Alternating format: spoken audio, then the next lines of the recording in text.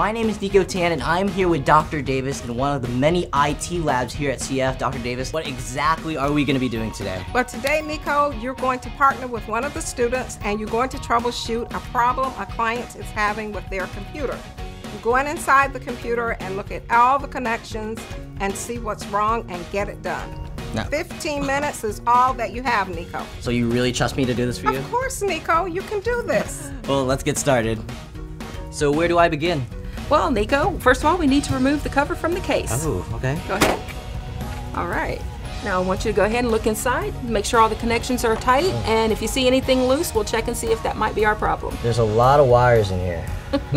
Computers can be so frustrating. Most people would rather trade in their computer than troubleshoot it. But when your computer goes down, who are you gonna call? IT, that's who. So if you want a career as the office hero, remember, IT is it. Is this the problem? That's it. Awesome. We just need to connect it to the hard drive. Just like that. Yeah, good job. So that was really cool. I didn't break anything. So Dr. Davis, how did I do? You did a wonderful job, Nico. Only took you 5 minutes to solve the problem. Well, I love problem solving, so something like this is totally up my alley. Computer information technology involves problem solving, networking, security. So you did a great job. Thank you so much for your time, Dr. Davis. And now let's see what's up next.